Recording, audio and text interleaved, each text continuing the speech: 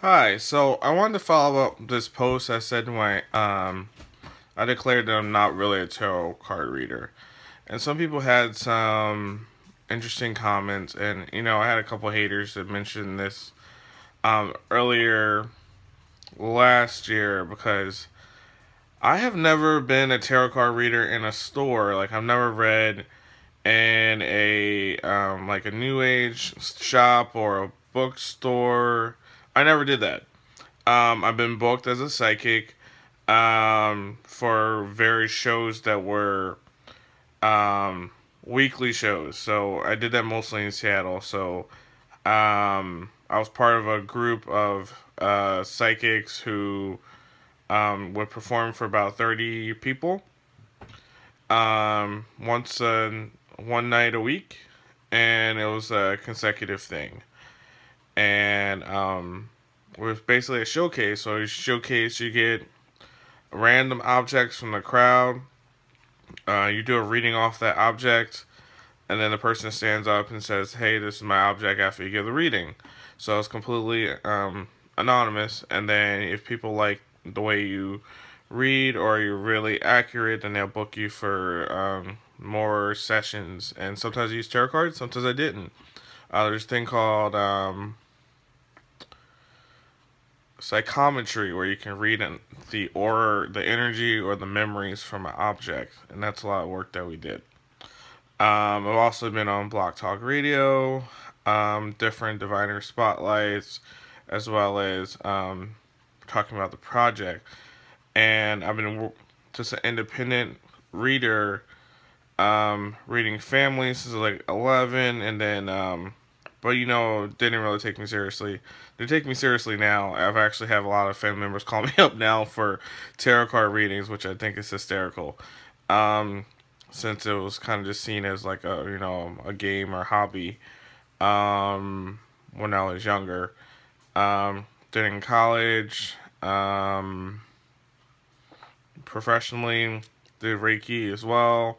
A lot of my Reiki clients asked for readings, or I just told them what during the course of a Reiki session what I saw in my head, and that's how I did it. So I wasn't really a tarot card reader. I was more of a psychic, and I don't even like psychic. I like to say intuitive. I'm also a spiritualist. Um, I don't know.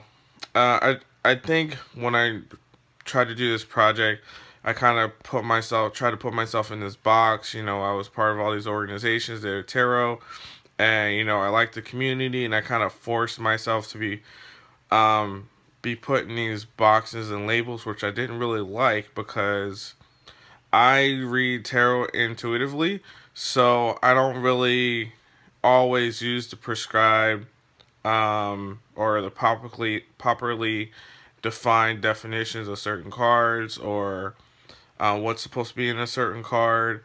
I don't really use Lenormand too much. Actually, I never really got it. This is famous French spiritualist system of working, and that's more intuitive, I would think. But there's different definitions go to different cards.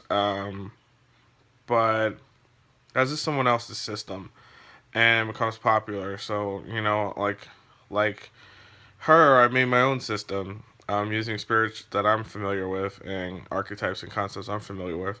So I also like to use oracle cards. I like oracle cards mainly for the artwork. I love the artwork, and even some tarot decks have really pretty beautiful artwork.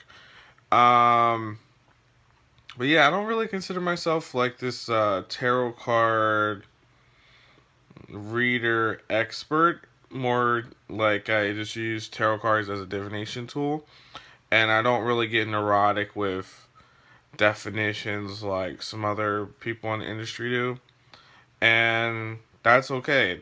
That's not my thing. I kind of stay in my lane. I try to be myself, and hopefully people and my clients appreciate that, because I'm not really trying to be anyone else. I'm not trying to be like anyone else. And it seems like every time I try to emulate or try to be like someone else, I run into problems. Yeah. A lot of this, I keep saying be yourself, because this was told to me last Friday. Like, I went to Umbandista Tejero, and a Aborisha was possessed by a spirit called Zé Palentra, who is very popular in Brazil, mainly because he came from a lot of other different types of traditions like Cachimbo and Jurema, and he's kind of a character that wears a lot of different hats, even though he wears his white and red hat. But he's very popular in many different houses, and he kind of just grabbed my head and kind of shook it, and he was just gave me a lot of interesting advice. It was all in Portuguese, and yeah, most of it was like telling to just be myself, because that's what I need to do, for better or for worse. This is me. This is the body I was born into, the spirit I have, and make the best of it. Be myself, and stop trying to be like some type of box, because don't really fit into boxes. Like, once I find myself in a box, I usually break out of it pretty quickly. I'm sorry for some of my videos, like I use profanity, but again, that's me being myself. I'm sorry. So, talk to you later. Bye.